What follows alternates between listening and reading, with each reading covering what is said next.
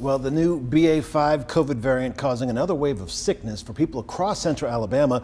For one woman, it's also causing some heartache. First, Dawn Adams had to deal with losing her father to the virus, and now she's dealing with lingering effects from getting COVID herself. Tonight, she speaks to Chip Scarborough in a story you'll see only on WVTM 13.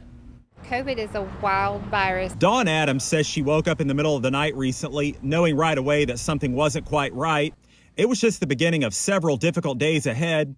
First, there was an intense headache. You can feel like you're getting better some days, and then all of a sudden your symptoms return and they get worse. For me, I had terrible leg pains to the point of, and this was about 2 weeks out, where I felt like I couldn't even get out of bed to walk.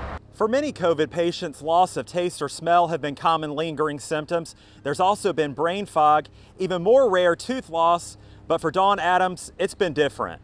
Some of my lab work indicated lupus and rheumatoid arthritis, so I've got to, of course, get a further workup done to figure out exactly what it is, but it was COVID triggered. So I was diagnosed with a COVID triggered autoimmune disorder. Doctors say the BA.4 and BA.5 variants circulating in our area right now are more contagious and spread more easily.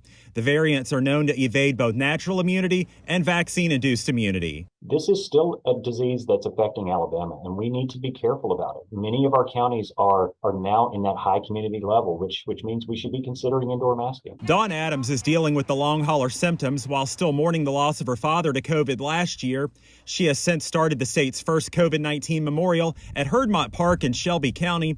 She wants to honor Alabama's COVID-19 victims, but also prevent further suffering. I think what seems like a common cold, or people say it's the flu, I really think there's a lot of misinformation out. Another reason she says she wants to be part of the solution.